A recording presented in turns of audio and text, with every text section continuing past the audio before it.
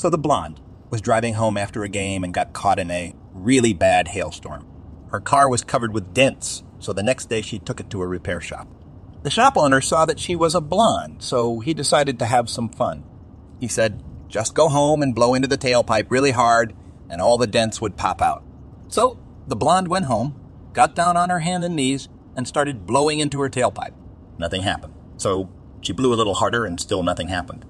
Her roommate, another blonde, came home and said, "What are you doing?" The first blonde told her how the repairman had instructed her to blow into the tailpipe in order to get all the dents to pop out. The roommate rolled her eyes and said, "Ike, hello. You need to roll up the windows first."